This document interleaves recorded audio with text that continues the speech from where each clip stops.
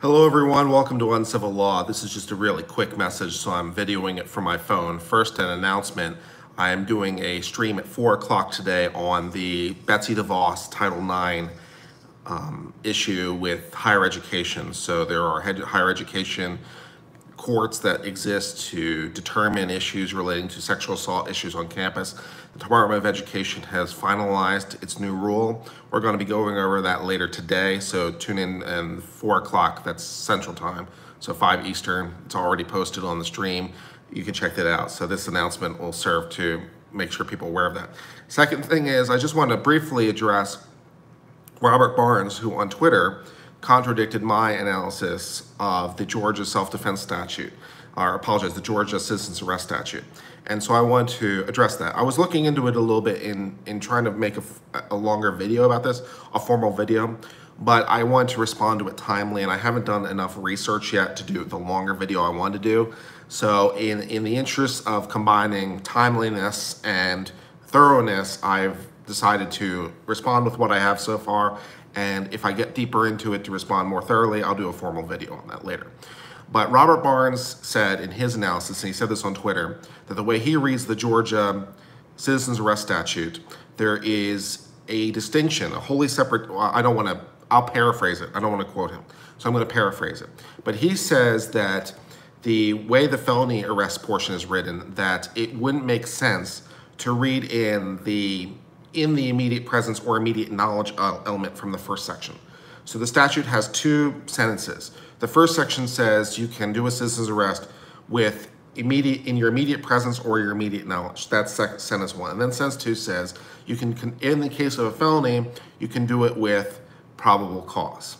And he says, well, it wouldn't make sense to read the knowledge requirement from the first sentence into the second sentence. That wouldn't make sense because the second sentence talks about probable cause, and probable cause is presumably a lesser standard than in your immediate knowledge or your immediate presence. Immediate knowledge or immediate presence would certainly give you probable cause, that's for sure.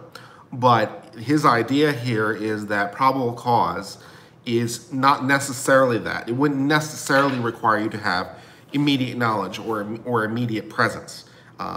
That probable cause could be based on some other sort of information in totality that would give you the requisite ability to conduct the arrest. And I think this is an interesting argument and a reasonable read of the statute. So I think he's reading the statute reasonably, that it wouldn't necessarily, to his mind, make sense to impute that first part of that sentence on the second part, because then the second part wouldn't make sense. So that's an interesting way to read it, and there's a lot of merit to that argument. I think that what goes through my mind is a couple things. The way the statute is written, it's written as one continuous block. It's two sentences, and there's just one sentence after another. And so the way he's reading that, to my mind, essentially is treating it as though it were written in two separate sections or two separate subsections, like there was a subsection A, a subsection B, or in two different statutes. The way he's reading it, as I understand it, he's reading them completely independently of each other, as though they were in two different statutes or two different subsections. That creates a concern in my mind because that's not the way it's written. Now, I'm not saying that what he's saying is unreasonable. It's just what you are doing is you're divorcing it from a context where the legislature has not, by operation of law, created a separate context. If the legislature had wanted these to be two wholly distinct things, then they could have done section A, section B. They could have listed it in two different subsections, right? That's how you typically indicate separate. Or you could have created subclauses explicitly within the statute to do that explicitly, to create them as wholly divorced concepts. But they didn't do that. They wrote it as just one sentence follows another in the same statute. And typically when you're reading something that's contemporaneous, you're reading things in light of each other. So the idea of not imputing the language, which is Robert Barnes' idea, that idea makes sense because he says it wouldn't make sense if you did. But I'm not sure that he's right, because to go where he's going would treat the two sentences as though they were two different subsections or two different statutes or otherwise explicitly listed as divorced from each other. And so it's not immediately obvious to my mind that it is unreasonable to read language from the first sentence onto the second sentence because it's language that comes before. So you're reading language that comes first onto a later section. That's typically what you do. You read things forward when you're doing that. And there's nothing from the legislature that indicates explicitly that they're separate. So I think Robert's idea that you can read them as separate is reasonable. I think my initial idea that, well, maybe no, you shouldn't do that because if you did, you'd be imputing a separation that isn't explicit in the language. So I was digging into this a little bit more in terms of what the case law actually looks like. And this is where I kind of ran out of time and wanted to film a response because I ran out of time in doing my research and trying to figure out exactly what the contours of this is so that I could give a more thorough answer to Robert. But I don't mind that Robert contradicted me. He's a smart lawyer. His reading, I understand why he's reading it that way. It just strikes me as a little, in the same way that what he's saying, my reading is odd because I'm imputing that first sentence restriction onto the second where it doesn't make sense.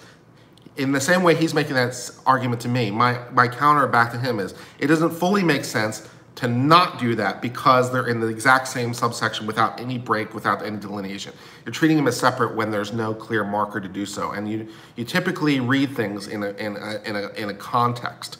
So it makes sense to read that second sentence in the context of the first. And the way he does it to treat them as wholly separated is slightly odd in terms of how you normally do legal construction. It might be legally right. So I'm not saying he's legally wrong. He has an idea that is worthy of discussion and worthy of merit, but to actually analyze it properly and figure it out, I'd actually have to get into the case law, and I was doing some of that research before to try to give a more thorough answer and just ran out of time. I do have a day job after all, and so I don't have all the time to research all the things I want. I have way more stuff to cover than I have time. I keep a perpetual list. I've got literally like 110 things on a perpetual list of things I might want to cover. And I just don't have time because this is not, as of yet, a self-sustaining thing for me to do. I'm not generating enough revenue from this to do this full time. And so I can't devote as much time. But I wanted to give a response. Yes, I saw Robert's tweets about it. It doesn't bother me that another lawyer contradicted me. He has an idea that makes sense, but it in some ways runs into exactly the same problem that he thinks I'm creating. He thinks I'm creating a problem by reading the statute from the first sentence into the second, and I think he's creating a problem by not doing that because the context suggests a relationship where his analysis suggests a divorce that isn't brought out by the way the text is actually written. So that's sort of where I'm sitting on that issue at the moment. I think he raises a fair point, but I don't know the answer. So again, I'll be live streaming in about 4 hours. We're going to be doing the Betsy DeVos Title IX thing. Should be really exciting. So if you didn't get a notification before, you've got a notification now.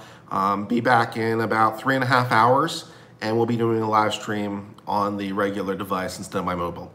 And thanks to the $2 Super Chat. It is, as always, super appreciated. Just a quick thing. Till later, my friends. Peace. Bye.